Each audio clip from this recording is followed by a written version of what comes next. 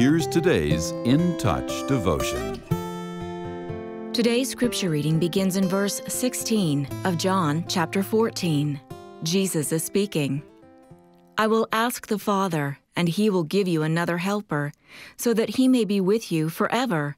The helper is the Spirit of truth, whom the world cannot receive, because it does not see Him or know Him.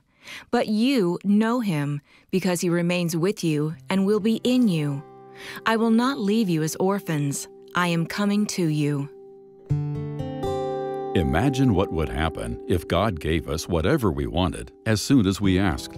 We probably wouldn't spend much time with the Lord, which, once we're born again, is essential for knowing Him and building a relationship. The biggest benefit of prayer is that those of us who are believers develop intimacy with God, not that we receive whatever we request. Think of Paul, who asked 3 times for his thorn in the flesh to be removed before God answered no. Paul was probably initially disappointed, but it's obvious that he realized the situation drew him closer to the Lord, because he was able to say, "I will rather boast about my weaknesses, so that the power of Christ may dwell in me." When we've been praying long and hard, while feeling that our words don't matter, that time with the Lord is not wasted.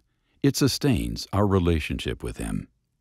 God is listening attentively to our cries, and His Spirit is our constant companion, even when we cannot feel His presence or involvement.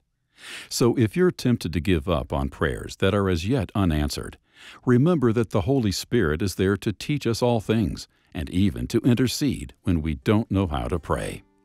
He will help you persevere and enjoy the real benefit of prayer, time with your Heavenly Father.